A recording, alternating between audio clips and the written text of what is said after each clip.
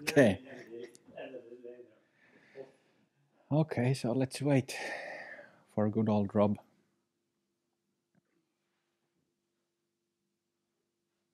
Actually, what we can start already is that we'll go through the daily schedule like we always do in the beginning of the retreat, and then Robert will arrive for the empowerment. So nice to see you all again, most of you. Most of you have learned or joined Open Heart retreats before. Some of you haven't. So this is the second or the other yearly week-long retreat we have at present. I think it actually would be better to have week-long retreats like monthly or every other month. I think that at some point when the Sangha becomes a little bigger and we have more resources, more people involved, then we will have such a retreat schedule, like a proper training schedule of retreats.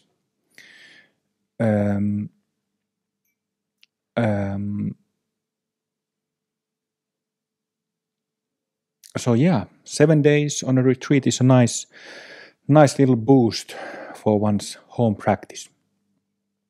Certainly, recommend doing as much residential retreats as it's possible to do. So this is the second summer retreat I'm teaching in UK, and the topic or the name, kind of a theme I've given for this retreat is moisture of awareness, being nourished by love.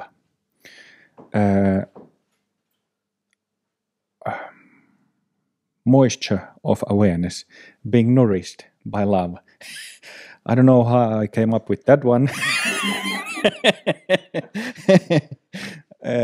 But let's see. I like to, as you know, I like to give different names for retreats, and this one got this name.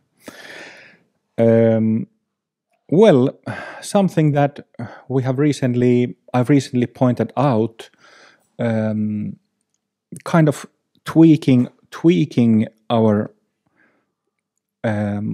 open heart practice and recognition of the natural state, tweaking it in the way that from the point of view of love, in a different way how it's usually pointed out in Buddhism. And this is the perspective I was thinking when thinking of this retreat and this name. So in case you haven't joined teachings lately, the past few months, I will point out this aliveness aspect of awareness. I often speak of 3 basic characteristics of the natural state: cognizance or knowingness, aliveness, and the third one is stability. So the second one, aliveness, is something that we will practice from the point of view of kind of intensified aliveness, which makes it more loving, or it can be felt as more as love than just kind of neutral aliveness. So it's still, for practice to be a Dzogchen practice or Vajrayana Buddhist practice, it always needs to have these 3 basic characteristics, starting with knowingness, this basic knowing. So what we are doing here is just tweaking up the second one, aliveness, a little bit, and it gives a very, very different feel of our own natural state than with aliveness. So that will be the main theme of this retreat. So it's the usual, pretty common daily program we have. 5:40 wake up.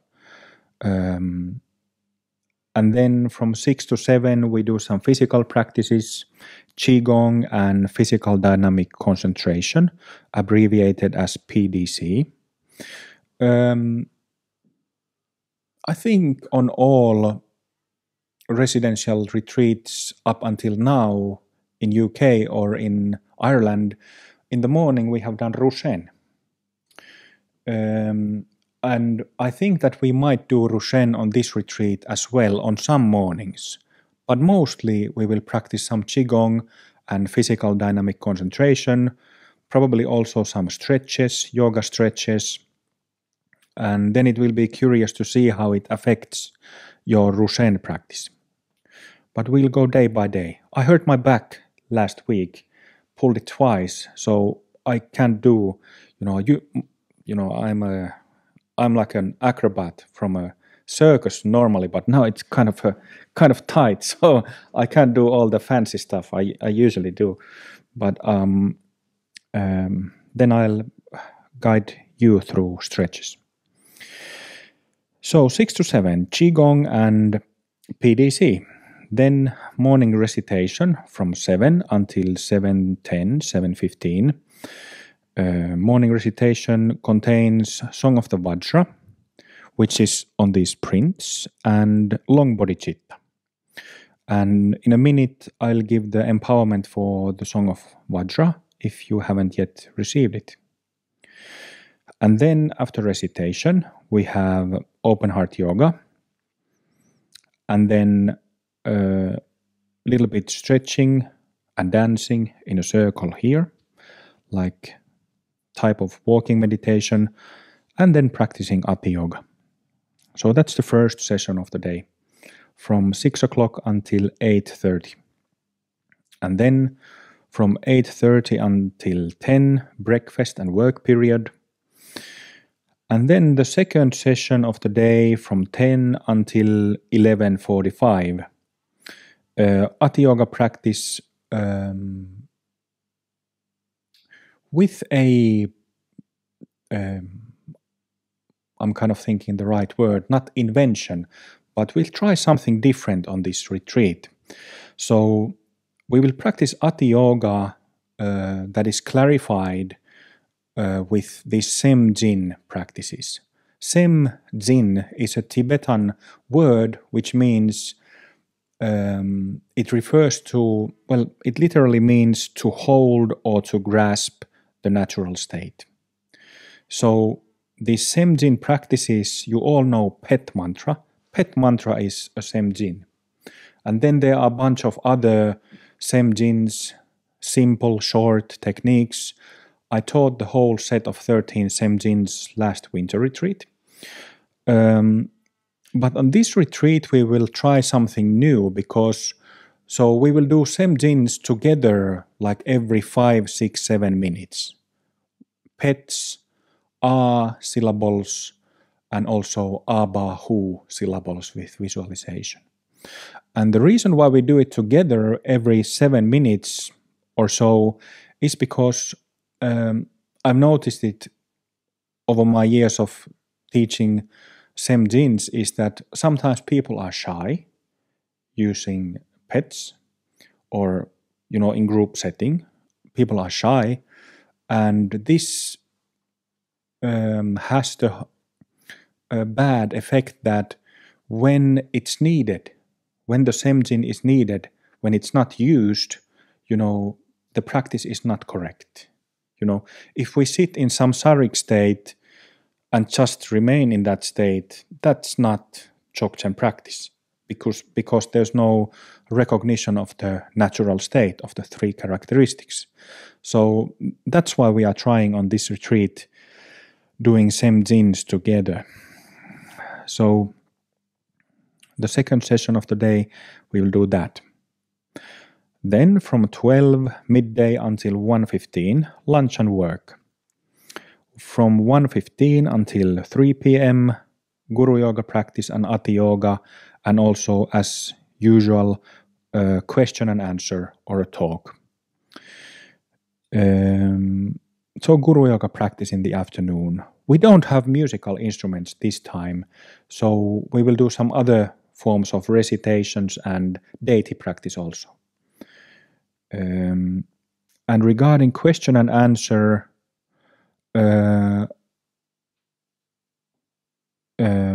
as usual, write your questions on a paper note and put it on somewhere on my seat or here somewhere where I can find it. And I would ask you to ask questions of things that are relevant to your practice. Not something that you feel what's the word, like just for your information, but what is relevant to your practice, what you don't understand yet. Ask such questions clearly, clearly, like a concise question, not too vague stuff. So that's the third session of the day. And then from 3 until 3:30 we have coffee, tea and snack, and after that longer afternoon break until 6 p.m. And then the fourth session of the day from 6 until 7:45 is the same session as the second one of the day, meaning Ati Yoga and Semjins, again in 5, 6, 7 minute intervals. There is also the optional practice of Chokchen Metta, practicing in pairs, holding hands, watching eyes, but that's optional. Let's see, we won't do it every evening anyway, but let's see if we will do it on some evenings. And then the evening recitation, the last number of the day. Then at 8 p.m., including this evening, there will be dinner and work, and then from 10 p.m. until 5:40 there will be rest. Yeah. So, as you know, talking is allowed on this retreat. This is not a silent retreat. And these prohibitions that are written on the daily schedule are not rigid. Well, maybe I should say that. It says no internet, no telephone, no reading. So don't do reading because you don't need it. And don't use the internet unless you have to for some reason. But the main idea of these prohibitions is that you're not using your smartphone or laptop like you normally do, because you don't need to, unless you have some really good reason. And also no telephone. I often say that, if you have ill relatives or small children, it's fine to text and make phone calls in that case, but not in others. So if you don't have a good reason, just don't use it. Dedicate your time and energy for practice here. Prioritize practice for once, at least for 7 days.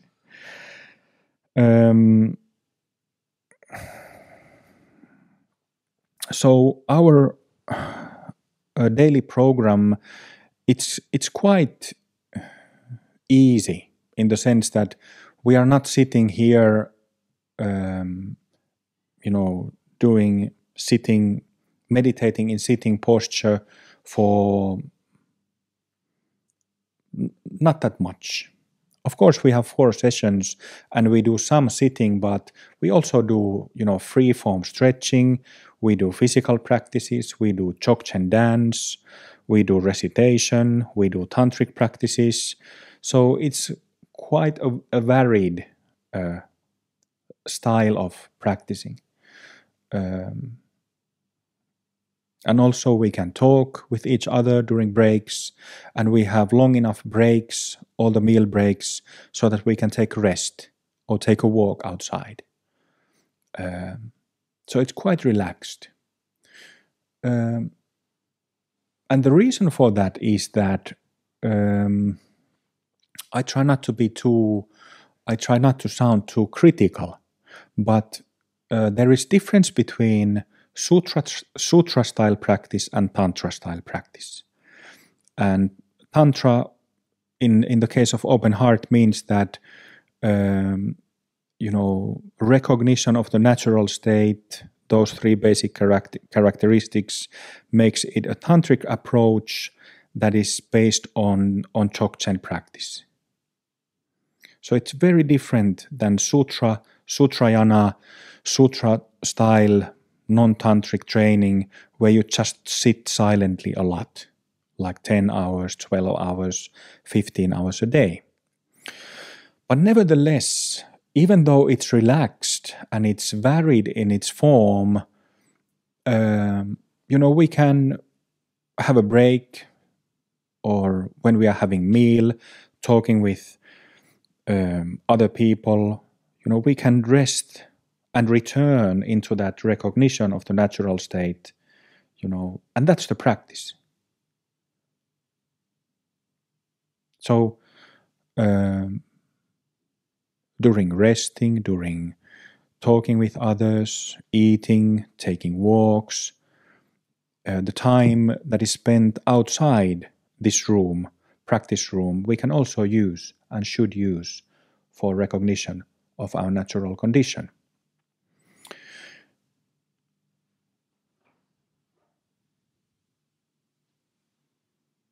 So it really is that simple.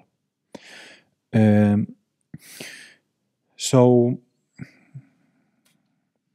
our basic instruction for recognizing the natural state is that if it's cloudy in our mind, if it's busy, and so that we cannot access that basic knowingness at an instant, then we cut through it with shouts, with dynamic concentration practices.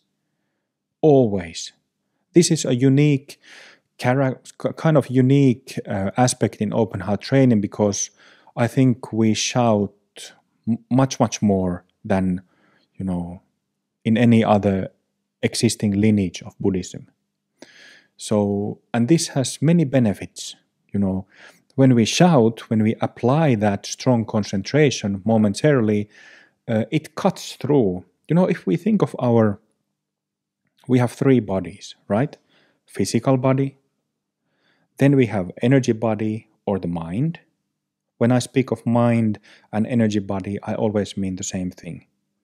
And then there is awareness body of awareness. So when we are confused, it always happens in the second body, in the mind, in the energy body. So when we shout, we split, we make a hole into the energy body. And this doesn't mean, energy body is made of chakras, energy centers, and nadis, energy channels, loads of them. So all of our thinking, emotions, all of that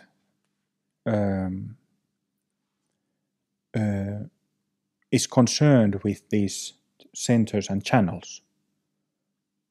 There's prana energy, vital energy flowing through our energy body, and this causes, there are kind of like stamps on our centers and channels, karmas stamped on the channels. So when prana flows through our mind, this makes us have thoughts and reactions, ideas, and so on. All kinds of functioning of the mind. So if we can't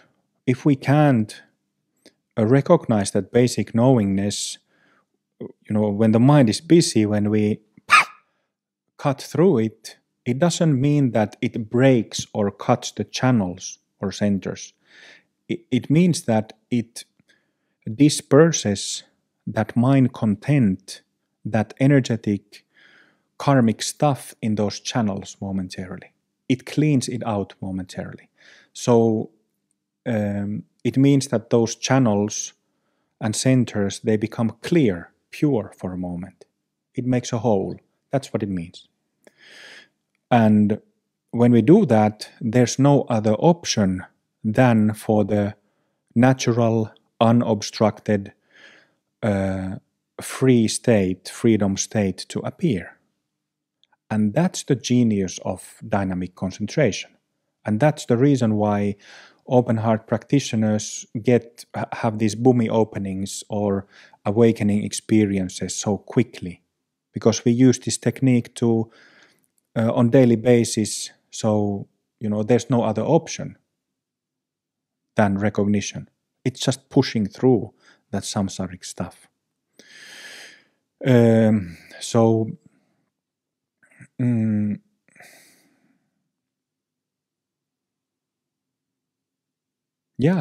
keep it with you. Keep the instructions with you during breaks also. If you need to shout during break, do. Maybe, we have rooms and somebody might be sleeping in the room. So let's keep the room area upstairs, let's keep it silent. And also during night, no shouting practice. Maybe if you wanna, you can go on top of the hill and shout there at 4 a.m. if you want. But during night time from 10 p.m. to 5:40, no showers, no noise.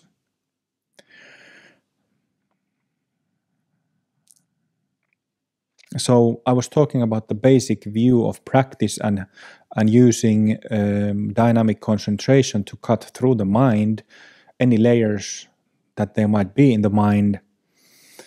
And from there, when we shout, and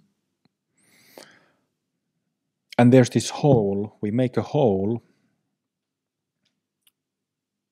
then we don't need to do anything. Then we just relax and be naturally. And automatically a recognition of the natural state takes place. So when we shout, we don't need to keep tensing up. When we cut through, we completely relax and recognition will take place automatically. Don't try to get it from there anymore. It automatically appears. And from there, when we have that recognition, from there we again feel what happens in the mind. So with the shout, we are not pushing away stuff. We are just making the whole, and within that whole we include all functions of the mind, all content of the mind. So this is Vipassana. So we recognize the natural state, which is one type of shamatha practice. Samatha practice according to the Dzogchen view, and from there we integrate whatever karmic stuff we have going on in the mind by allowing that stuff to be there and recognizing it, feeling it, and welcoming it. That's the practice. That's the main practice. Simple as that.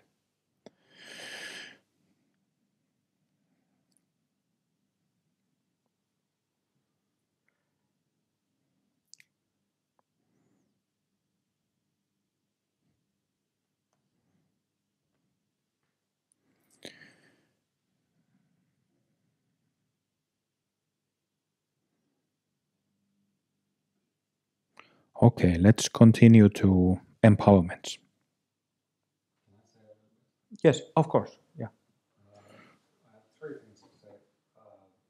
First, there are in every room there are cups like mugs, but we don't need them in the room. We need them down here. So if you can bring a few of them at least. I think both of the mugs. Second was there's a writing pad there for questions. It should be on the bar there for questions for question time. And also on the wall behind there, there's a yogic service list because we all have jobs on this retreat, like we usually do, because it's an integral part of the retreat experience to work together. So familiarize yourself with the work.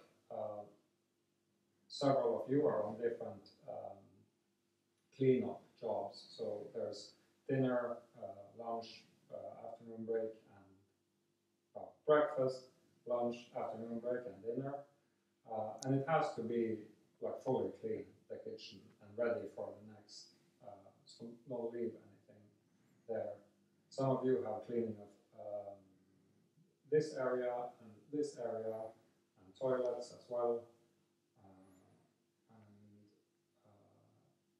Yeah, Robert, you are on porridge here. So you'll have to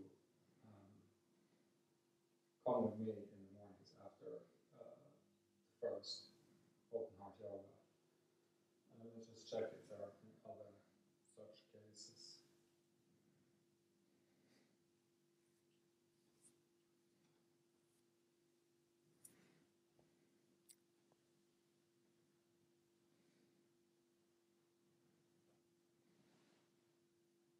It should be pretty straightforward.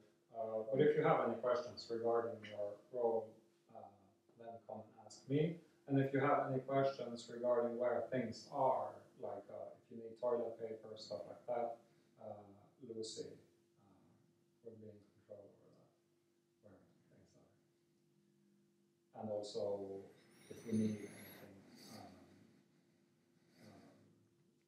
if we need anything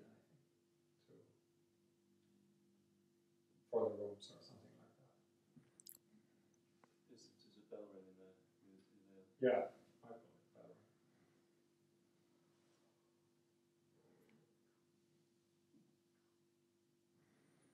That's it? That's it. Okay, straighten your spine, please. Sit in a good posture.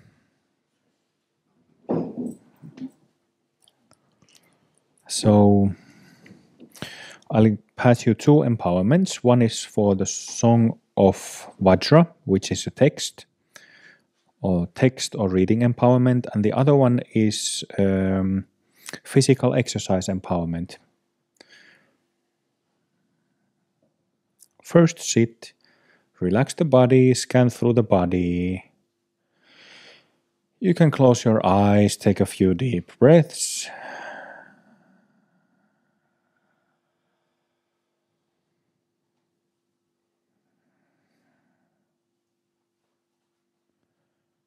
Letting tensions release.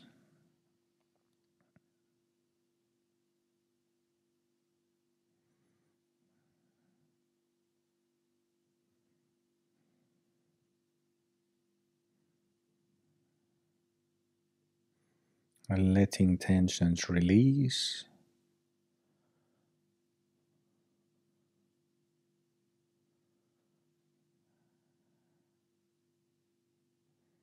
Letting tensions release.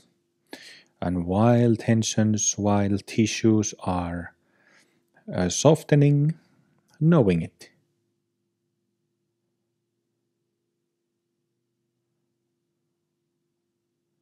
Knowing the release of tensions from the body.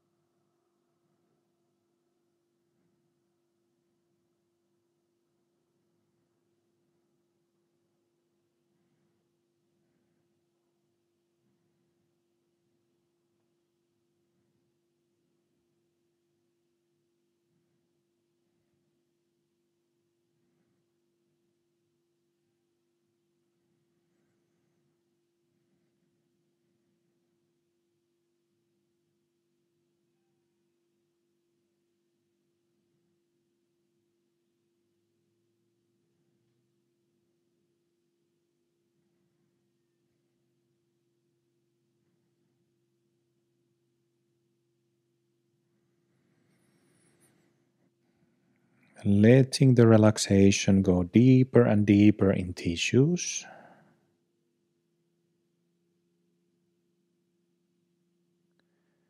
Even going through bones.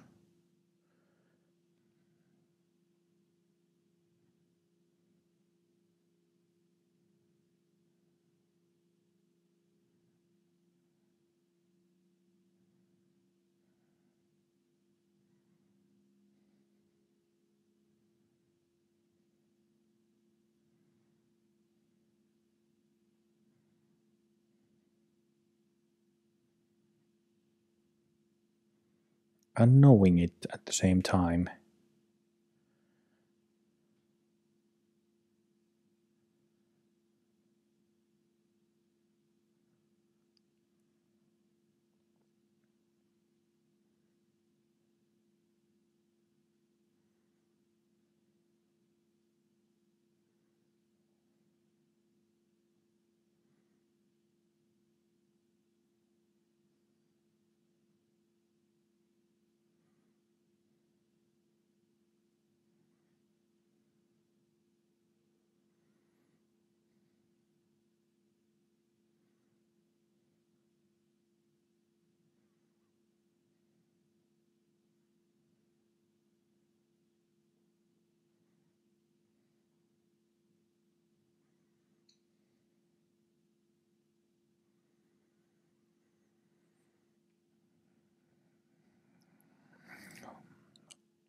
All beings have Buddha nature, nature of liberation, liberated mind.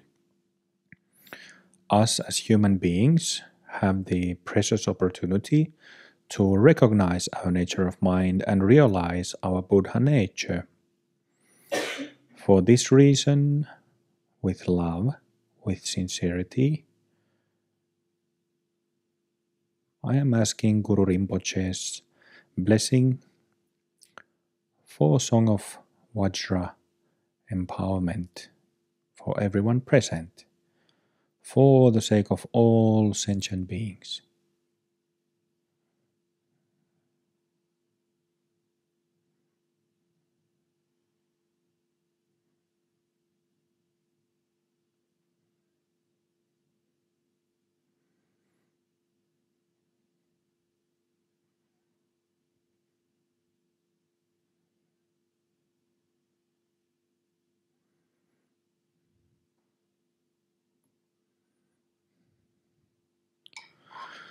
Feel the energy in the room with your body, with your whole being, and listen to me chant to you the song of the Vajra, the song of the indestructible mind, indestructible awareness.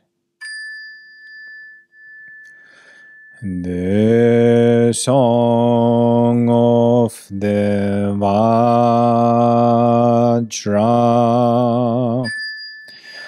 unborn yet continuing without interruption, neither coming nor going, omnipresent, supreme Dharma, immutable, beyond definition, spontaneously self-liberating, perfect state without obstruction, manifest the very beginning, self-created without location, nothing negative to reject and nothing positive.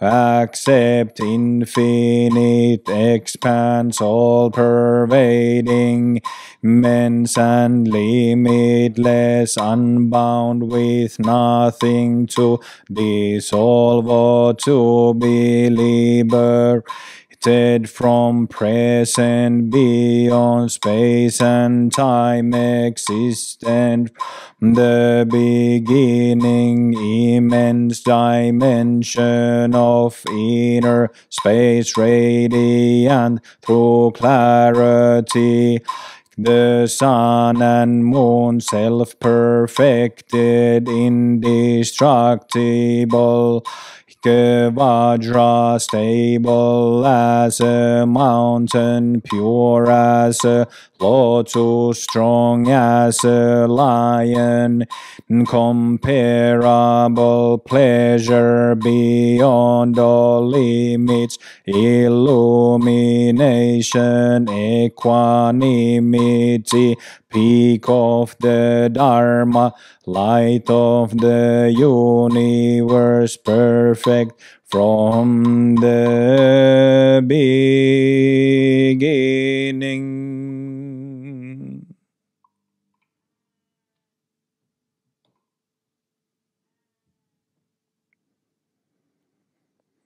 Feel the charge.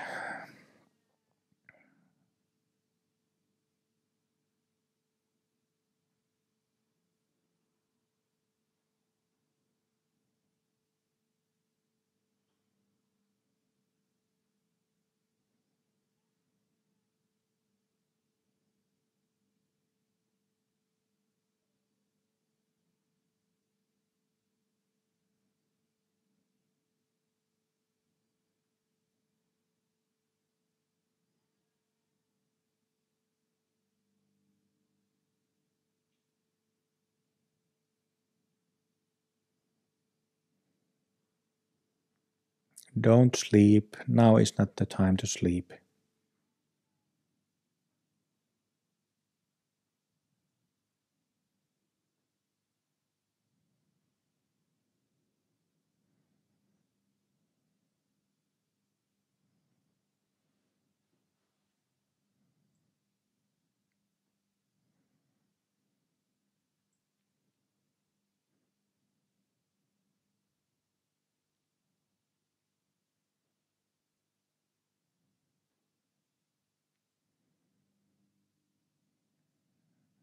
And then continuing to Dzogchen empowerment for physical exercise. Just keep feeling the charge in this room, transmitting from myself to you.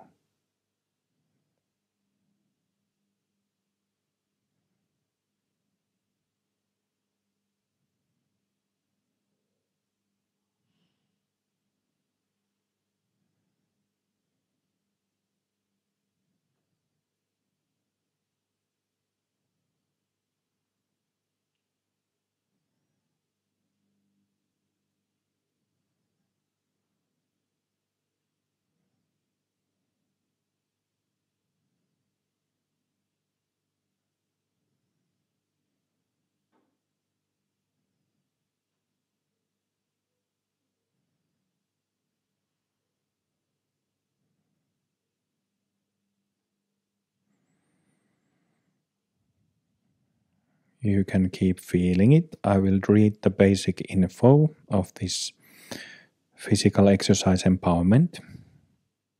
This empowerment is to reveal the natural state during physical exercise. It is applicable to all forms of exercise, for example, yoga, running, sports, swimming, martial arts, weightlifting, and so on. After one receives this empowerment, it becomes active automatically when one begins to exercise and lasts until the training session ends. No prayers or mantras are needed. Doing the exercise, putting the body under strain, is all that is needed.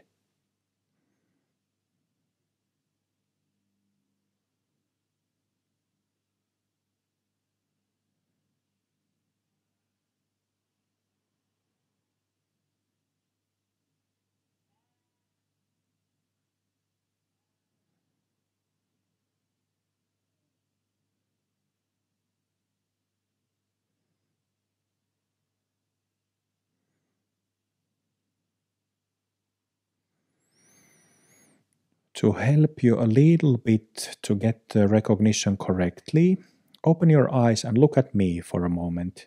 Feel my body with your body and look at my eyes.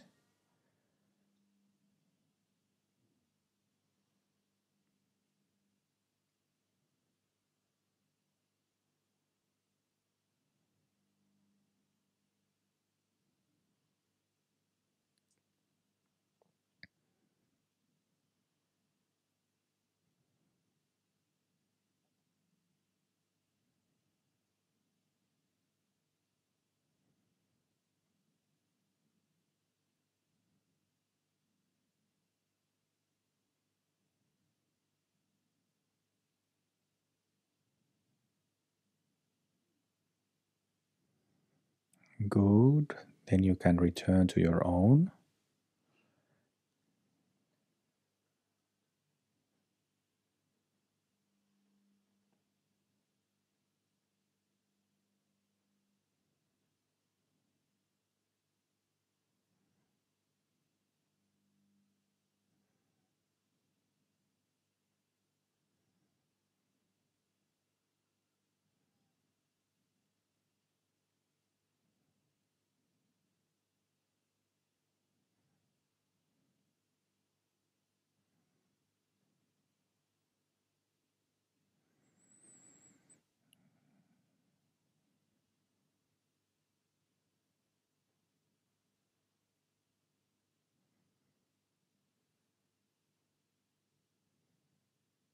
Stay with it.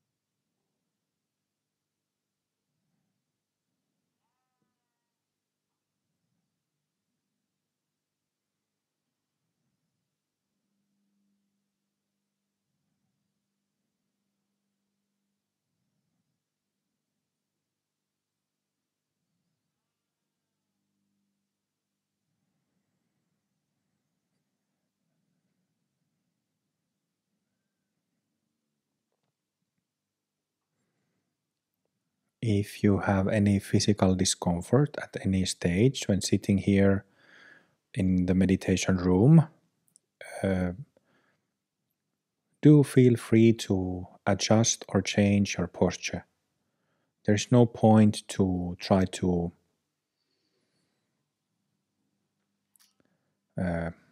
what is the word? Trying to stick with pain. Yeah.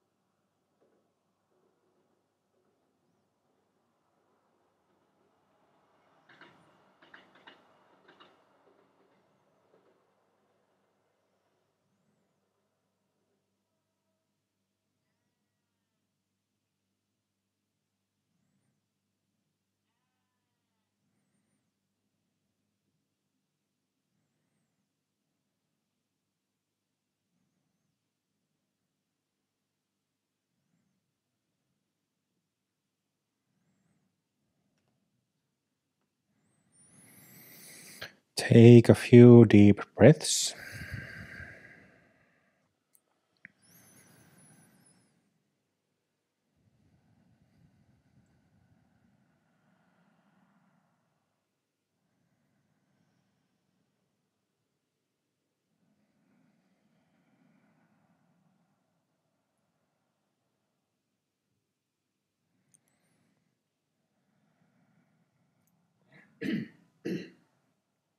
I am humbly thanking and hands joined, bowing at the feet of Guru Rinpoche for these teachings.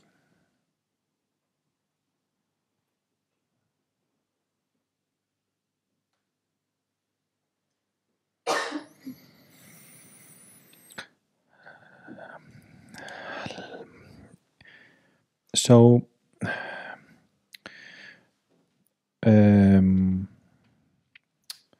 this empowerment for the Song of the Vajra means that now that you have received it, every time you read this text, Song of the Vajra, there will be a charge in it. So the charge, the empowerment will activate this Vajra state of your own mind and awareness will become apparent, uncovered.